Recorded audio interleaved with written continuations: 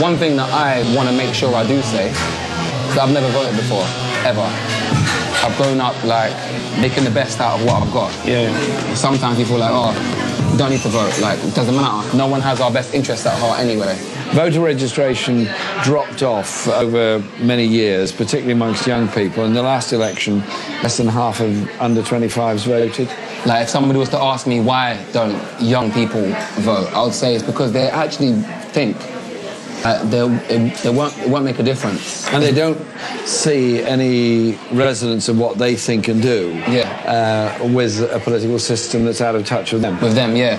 Whereas now, we seem to be seeing someone that we can actually trust, someone that's human. Well, political change doesn't always come from politicians, does it?